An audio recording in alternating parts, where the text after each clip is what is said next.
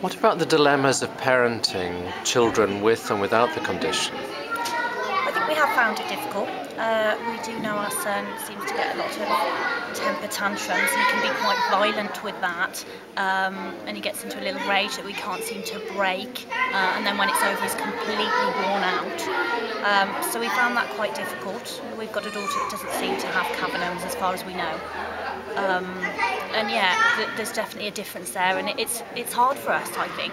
I think perhaps we've let him get away with more bad behaviour and tantrums. But of course, you don't want your child to grow up as a spoiled brat. So it is an ongoing difficulty, I think, in our house. Would you agree?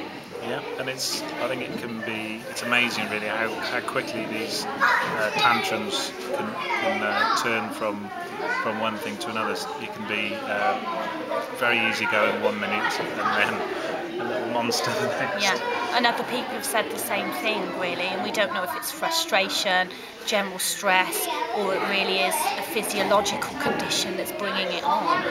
But I suppose to a certain degree you've just got to try and treat your child as normal as possible.